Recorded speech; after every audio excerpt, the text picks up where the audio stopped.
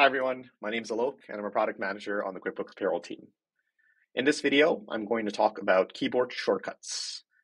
So as I look down at my keyboard, there are already a few that come to mind. Things like copying and pasting text is second nature. It's instantaneous. So all I have to do is press Control+C, Control+V, or Command+C, Command+V, and the job is done.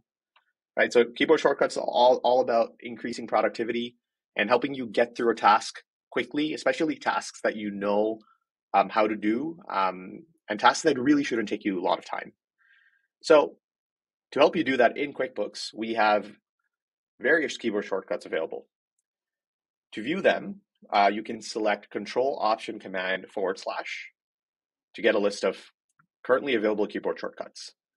Now in this list, we've recently added a shortcut to initiate the run payroll flow.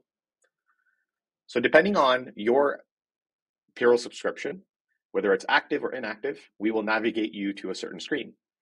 Now, in this product, I have 3 pay schedules and I have active payroll subscription. So when I select Control+Option+U, I'm brought to the pay schedule selector, where I can select, any of these pay schedules and continue to the enter hour screen, where I can enter my employees' work hours and get them paid.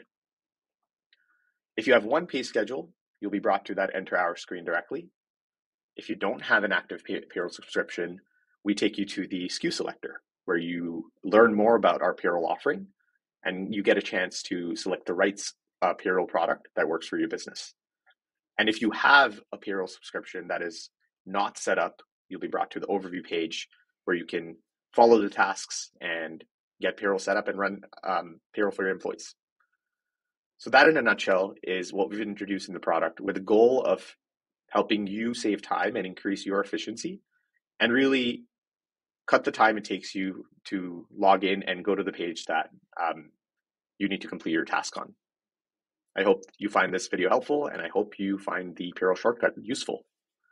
Thanks all. Bye.